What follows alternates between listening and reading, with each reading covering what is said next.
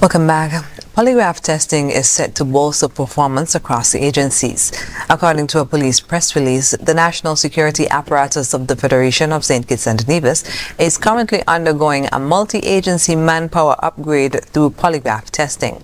The testing began on November 6, 2023, with the highest-ranked officers of the Royal St. Christopher and Nevis Police Force, the St. Kitts and Nevis Defence Force, His Majesty's Prison, and the Immigration Department. It is being administered by officials from the Regional Security System, RSS, and will continue through to November 9, 2023. According to the statement, polygraph testing is set to become a part of the internal administrative and management structures within the nation's law enforcement and national security agencies in the near future. Such an addition will function to ensure the Federation's national security agencies are properly staffed and suitably structured to best serve the people's needs and interests.